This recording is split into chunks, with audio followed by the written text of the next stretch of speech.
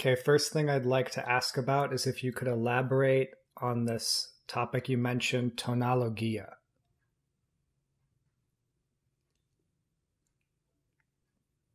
Tonalogia is a word.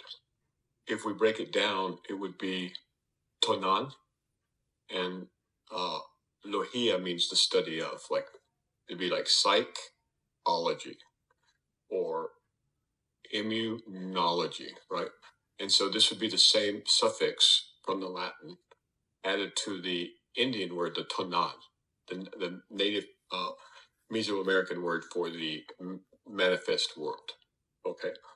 And so tonalogia is a study of the alignment of the heart, mind, body, and spirit in the mundane world. And what it's for is basically for self-help. It's not part of the higher consciousness studies per se. It's much like the Four Agreements. It's an easy way for people to learn a tool. In the case of the Four Agreements, the tool was, the Four Agreements. In this case, it's the four elements that need to be aligned in a human. And those elements, according to my grandmother, were the heart, mind, body, and soul, okay, and spirit. And so alignment of these four, the heart, the mind, the body, and the soul, is essential if you just want to move forward in life, frankly. But most people spend most of their lives with some kind of interior conflict, their mind saying two different things at once, them wanting to be courageous but being afraid, them wanting to be disciplined but being lazy, them wanting to have meaning and purpose in their life but they have no information, or people, they have a broken heart, or their heart is not aligned with any part of the world or with anybody else, and you can see how there's a lot of problems. So basically, it's kind of like psychology for the 21st century. This way of looking at things has been around since the beginning. Our way, the psychiatrist's way of DSM-4 and trying to put people into these diagnostic categories, largely now for insurance purposes, well, that's just ridiculous, and it's patently ridiculous, and it's an embarrassment that we even thought that could happen. And of course, they were saying that about the DSM-3, the Diagnostic and Statistical Manual 3, that, this can't work. This is ridiculous. Human beings can't be put into, paper bags with labels on them like this. There's no human that's simple enough to do that with. Well, that's true. But they all have hearts, they all have minds, they all have bodies, and they all have souls or spirits. And those need to be aligned. And sometimes aligning the body can require medication. Sometimes it requires exercise. Sometimes it requires, just not mistreating your body so much, drinking less. But the point is the alignment of those four. And I learned through experience, because I didn't expect this to take, that was the formulation that worked the best when I was like trying to empty an orphanage, or if I was working with probation officers or social workers or people who don't have a particularly psychological mindset. This is a quick, easy, and effective way to start helping people in life take the next step in their life. So that's a thumbnail of tonalogia.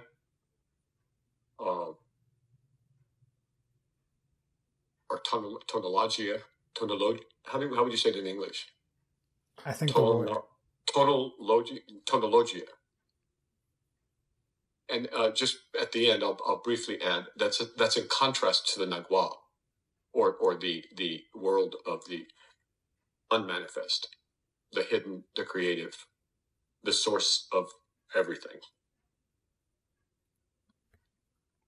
If you could just say maybe 30 seconds about the point I think might be the most confusing for people on hearing this, soul or spirit, what attunement of that looks like, just very briefly.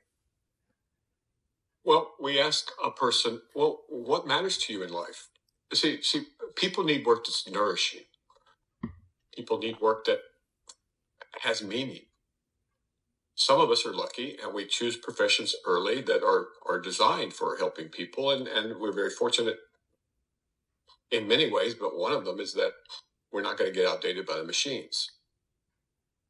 A like most professionals and most writers and white collar workers or whatever. And so what soul or spirit, it depends on whether, if you're dealing with a Christian, it's easy.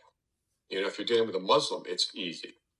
But if you're dealing with someone who's an atheist, or you're dealing with someone who's never been exposed to religion, and there's quite a few out there, or to spirituality, and there's more of them, or to some of the great books that we've been given, the Bible, the Quran, if they're Indian, maybe the Bhagavad Gita.